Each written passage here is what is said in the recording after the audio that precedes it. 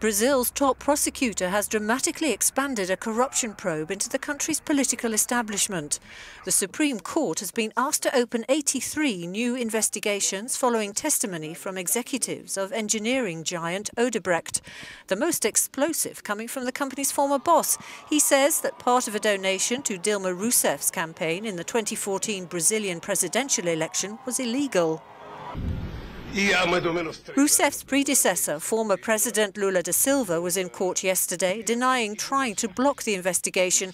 He said for about 3 years he'd been a victim of the prosecutor who has no evidence. There are judges, he added, that say they have evidence, but I want proof and for someone to tell me what crime I've committed and where.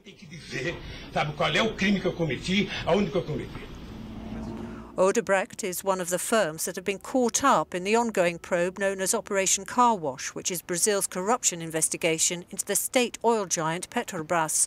Dozens of companies have acknowledged paying bribes to politicians and officials in exchange for lucrative contracts.